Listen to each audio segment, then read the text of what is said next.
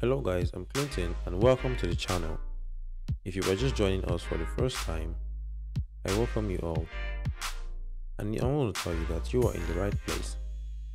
So in this video, I'm going to be showing you guys how you can be able to export all the password that's been stored in your Chrome browser into a file so you can be able to access it. Maybe you have plans to delete your account on Chrome and you want to export your password. So this is how to do it. You go into your Chrome, and once you're in your Chrome, you go over to the top here, this three dot, you click it, and then you go down to settings.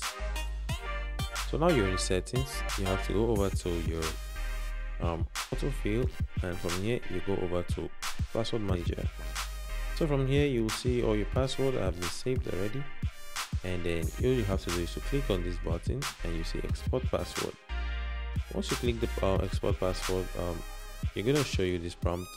It can be able to leak to anyone who has this file.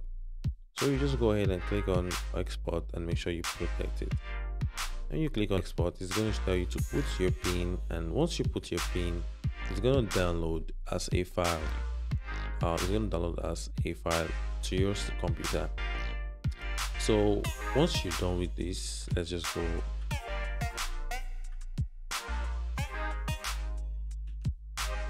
Alright, so now this part is going to save as a CSV file, so you can just keep it in your downloads and you're good to go. But I'm just going to cancel this, so I don't have plans to do that. Alright guys, so that's everything for your exporting of your passwords from your Chrome.